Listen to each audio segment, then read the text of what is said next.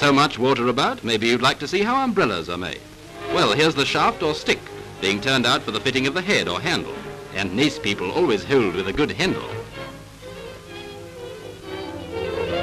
A groove is cut in the shaft to take the spring that holds the frame in position when the umbrella is closed. And it isn't only in the spring, it has been known to rain in the summer too. While he's fixing the spring, we're reminded of the girl who complained that it was raining cats and dogs and then stepped into a poodle.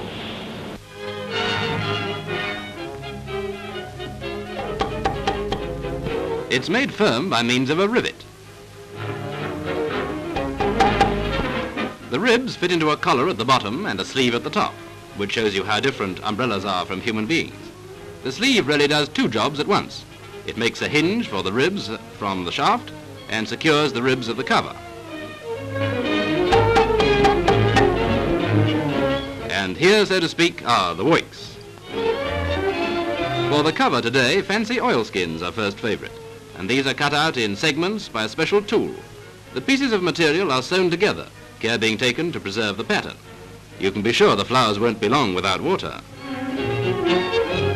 So a complete floral masterpiece is mounted on the wire frame. Any creases or folds in the fabric are smoothed out in a sort of steam bath over a triangular iron. Finally, the ferrule, glued on and hammered home. There are umbrellas to match every style of dress, and whatever the occasion, you can be as right as rain. And now a moment